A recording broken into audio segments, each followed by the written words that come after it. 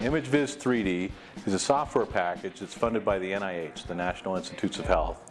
We've developed it as part of our center work, and our center is the Center for Integrated Biomedical Computing. This particular package, ImageVis3D, does visualization, and it can do visualization of very large problems on clusters, supercomputers, all the way down to the iPad or even your smartphone.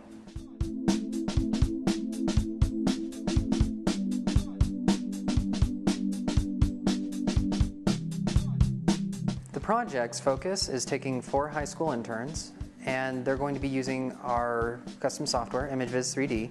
It's a volumetric rendering application, which we use primarily for medical purposes, but we're going to be having the students look at data sets which they're interested in.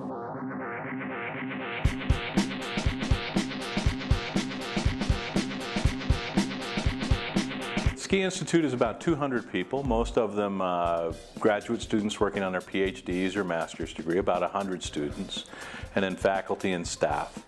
And our specialties are research in scientific visualization, information visualization, computing, and then image processing, image analysis.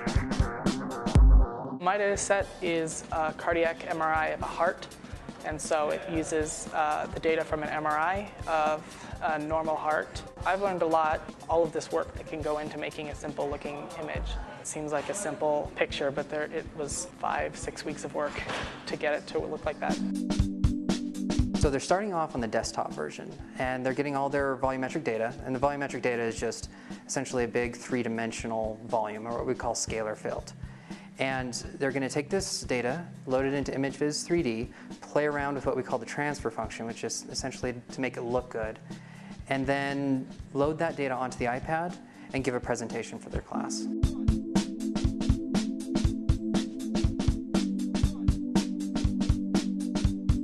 CT scan of a shark head, and it was used to calculate the bite force of a shark.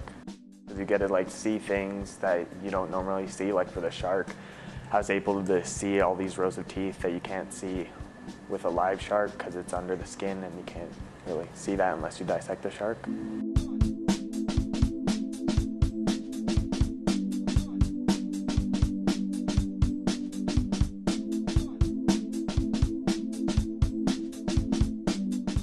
And what I'm working on right now is kind of analyzing a data set for a supernova remnant, kind of trying to dissect the parts of that.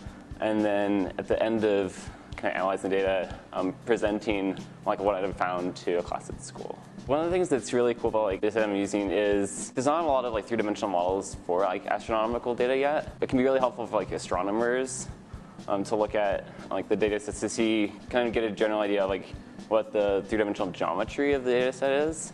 Kind of helps me extend, I guess, current research. I've never done anything remotely related to this. I've never worked with software development. I've never worked with 3D images, and it's not really something I would have gotten out of any high school class. The iPad's of course portable, so you can move it from one place to another. It has a lot more flexibility. Science education right now is going more towards integrating technology and engineering, but most high schools, we really have limited resources when it comes to actually exposing students to real-world applications, how science and technology can work together. So that's watching Zach's presentation, the first thing that I thought was, this is so great. I wish we could do this kind of thing in school. I wish more students could get these kinds of experiences to actually be able to see how they can use technology in the study of sciences. The students who go through these internships come back to school so energized about science. You can put anything in front of them and they're not intimidated by it. They've seen how real science works, and their confidence level just goes through the roof when it comes to all of their classes. They really have no experience to tell them what else is out there. This really shows them things that they can do with science if they pursue it beyond high school.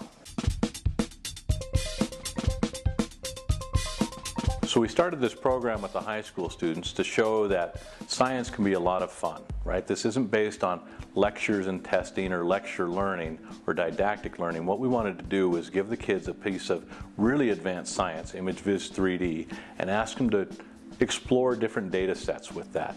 Learn about the data, but also learn about the science underneath the visualization software. And this is high school kids working with software and data sets that have been created by full PhD scientists. So we're really trying to smear the boundary of how you can learn what advanced scientists are doing and get excited about science by playing at the same game we get to play with once we've been out of class.